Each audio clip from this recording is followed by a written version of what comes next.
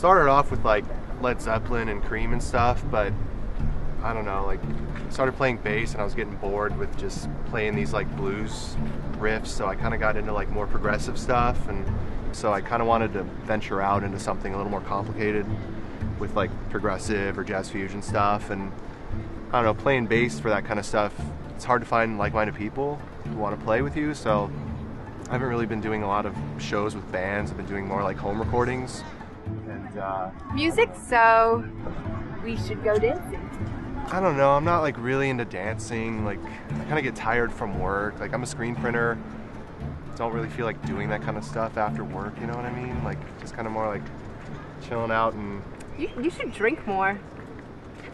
Is this a mimosa? Uh-huh. Yummy, right? Yeah, I'm also into sports, like basketball mainly, a little bit of football. I was kind of bummed this year because the Lakers got bounced out early in the playoffs, but there's always next year.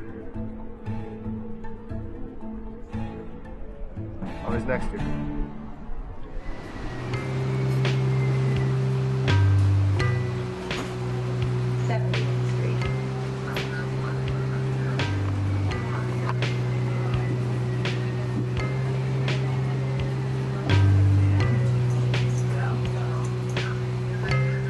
Okay, so Julia Kristeva, right? So she says that the woman is an abjected figure because they're cast out of the symbolic order. But this is totally unnecessary because, as Judith Butler might say, gender is just a cultural construction, and it's just sort of this perpetuation of domination by the patriarchal hegemony. I mean, it's totally unnecessary. And because it's this cultural construct, it's just this entire justification for male power, for male control. And it's totally made up then. It's a fallacy, right? What we have happening is basically the male hegemony telling women who they need to be and sort of forcibly casting them into these archetypal roles. The feminine woman, the docile woman, the masculine woman. But I guess the thing is, why does woman have to be cast into any of these sort of categories? Why do we have to be classified?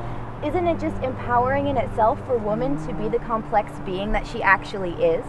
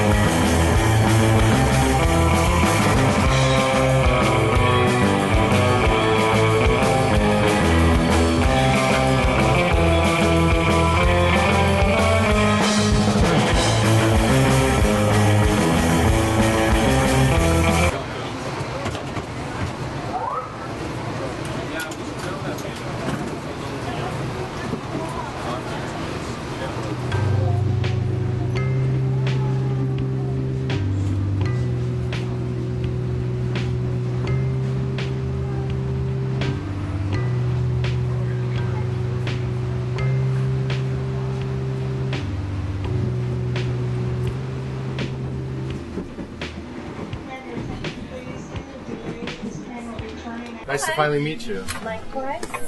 Greta? Steve. Yeah. How's it going? Pretty good. You? Not too bad. Did you have trouble finding the place? Or? No. Pretty easy. How was your day?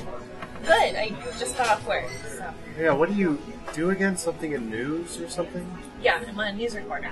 ABC. Yeah, I think I've seen you a couple times. Oh, yeah? But you're pretty new there, right? Yeah, I've been 6 months. Okay. Do you like it? Yeah, it's a fun job. Okay. Challenging. Yeah. So have you been here before? Yeah, a couple times. You? No. It's pretty good. I feel like it. Yeah. Are you done with work today? Yeah, for the day.